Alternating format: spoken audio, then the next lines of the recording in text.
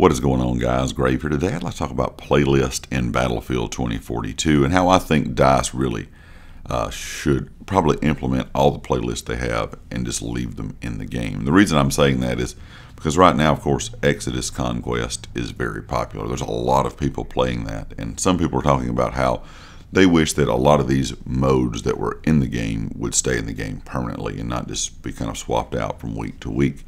And I will agree, Exodus Conquest is more enjoyable to me than some of the base game maps. Some of the base game maps feel way too big, and it just does not feel like you're getting a lot of the action like you do with the Exodus playlist.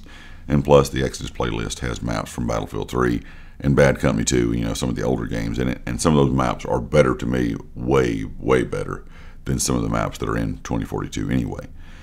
And I think these playlists that DICE and EA have had since the game has come out, you know, that they change out week in and week out. Some of them are very popular in the community, and it seems like once that playlist changes, some people kind of just stop playing for the week. Not really stop playing, but they don't play as much. Considering if you're a fan of those older maps and you don't really like the new maps at all, you're most likely not going to play that much Conquest the next week. So I think DICE and EA should really just, you know, take all the playlists they have, put them in the game, and leave them there permanently. I know a lot of people would say they probably wouldn't like this because it may take away from the player base of, you know, other game modes. But the way I look at it is if people aren't really big fans of Breakthrough or Rush, and don't get me wrong, I do like Rush, but if people aren't fans of those other modes or those other playlists, they're probably not going to be playing them anyway. So the player base is not going to be that big in that particular, you know, playlist, you know, kind of as it is.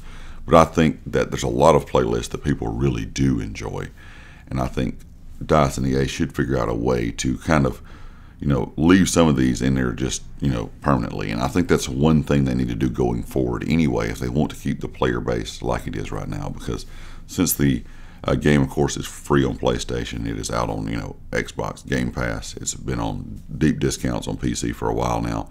There's definitely more of a player base there. And to keep a player base there, you need things to do that players enjoy. You need those playlists out there that players enjoy. And we're not going to get a server browser. Unfortunately, that's just not going to happen. That's something that I wish was in the game. That's something that's always been a good thing to me in Battlefield, having a server browser.